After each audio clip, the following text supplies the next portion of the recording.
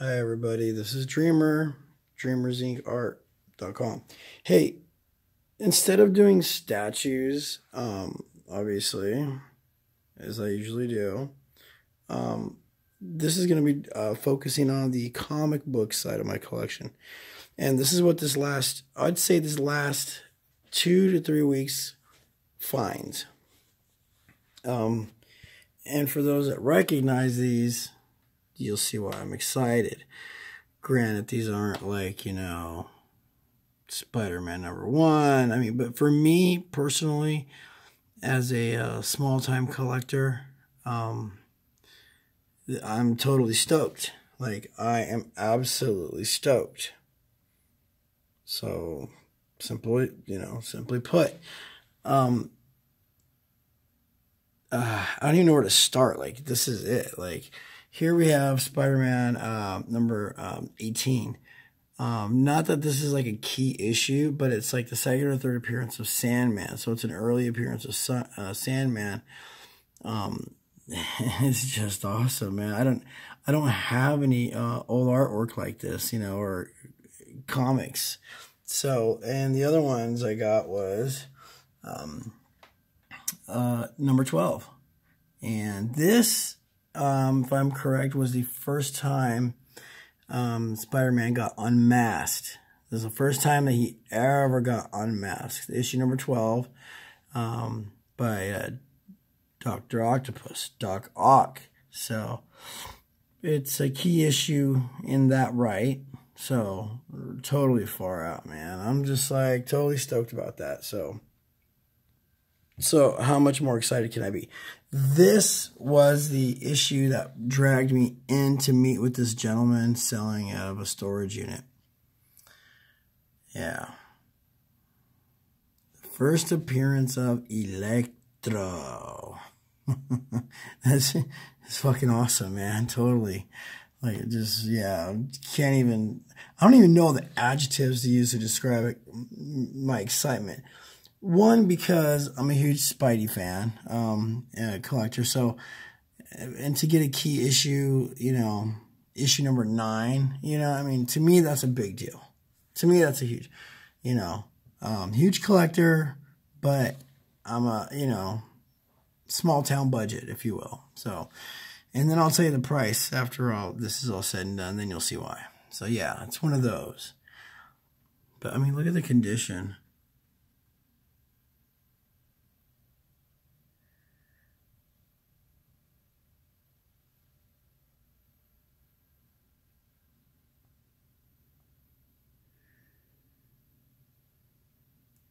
I mean, just, so there's Electro. And then to top it off, well, not top it off, but issue number 20.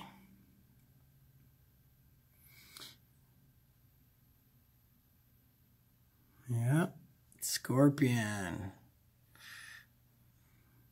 Now, what's his real name? Someone want to post in the comments section? Is it Mark Gargan or something? Or...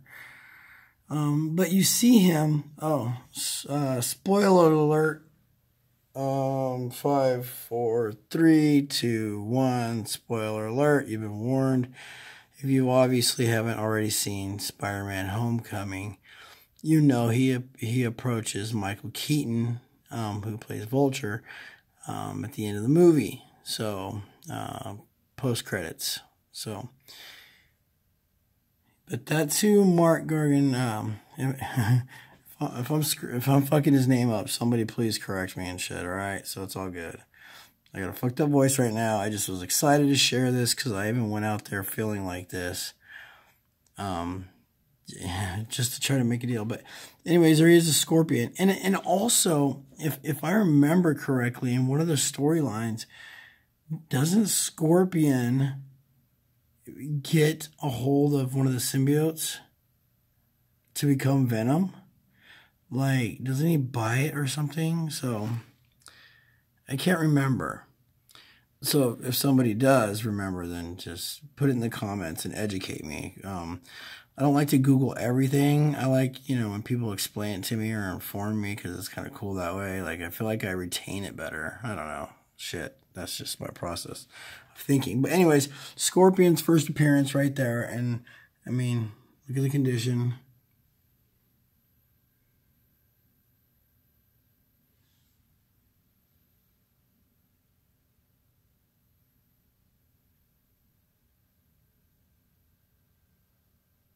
It's just awesome. Totally stoked. So this is all in the past 2 and 3 weeks.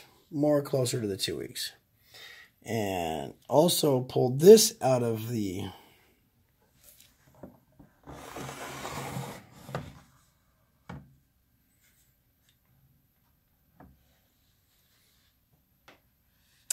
box. This one's in immaculate condition. I was totally stoked about this one. See, I was like just so excited when I saw like some of the comic books he had.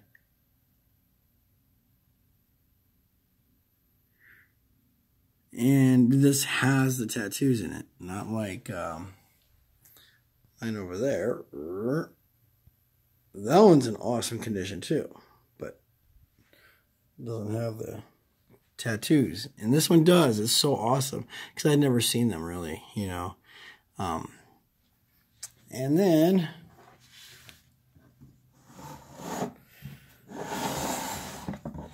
$252. Also, awesome condition.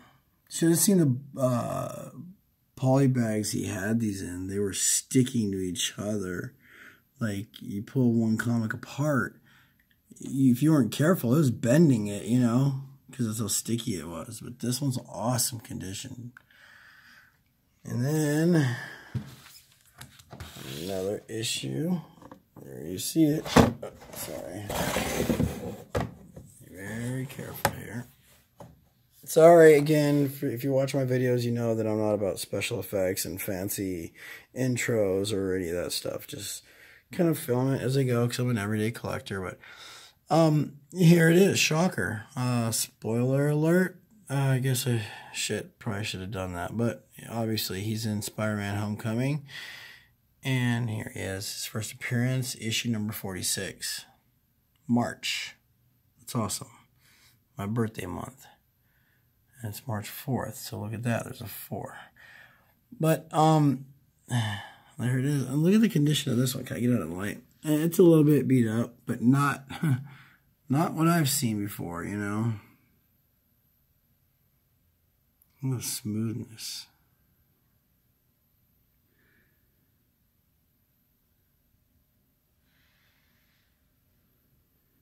So, yeah, Shocker.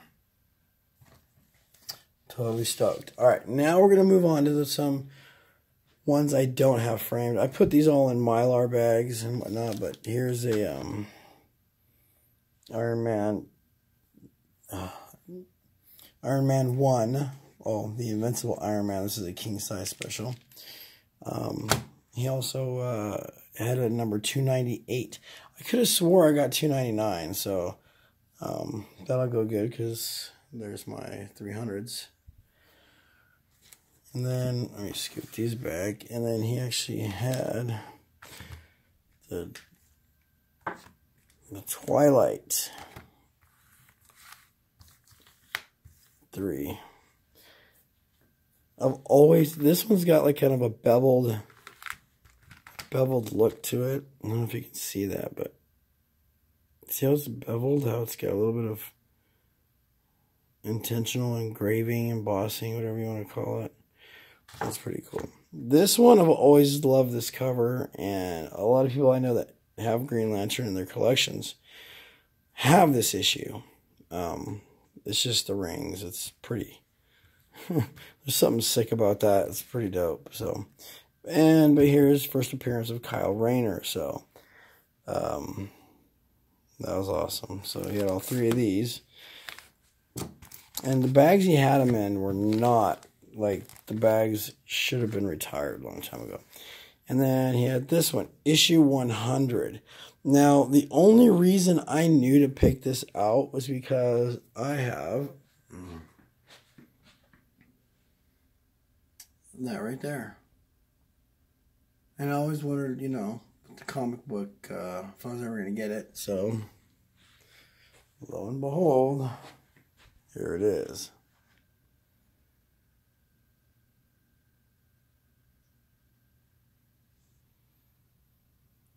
So awesome, awesome, awesome.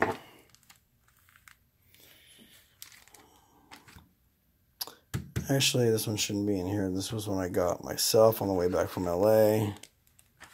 So that's my mistake.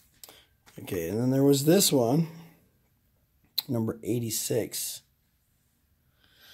This one, what I found out was, number 86 was the first time Black Widow put on her new, infamous black suit that she wears in the Avenger movies and all the comic book series thereafter.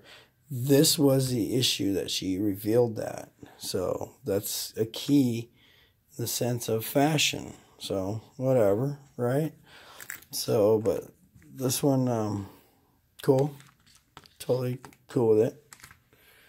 And then last but not least, but not the least, and surely it is the last, Jonah Hex #1.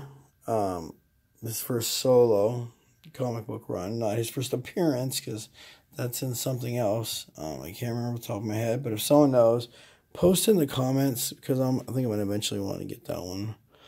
But, and I've seen this on the comics before. They have like that star.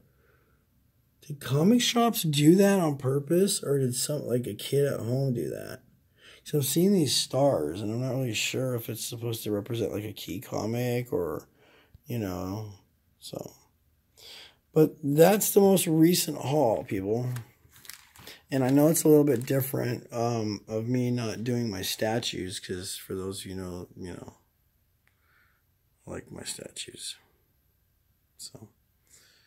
But anyways, I just wanted to share the comics because they go hand in hand. I get, and this last haul. So the price, yes, it averaged out per comic. Oh geez.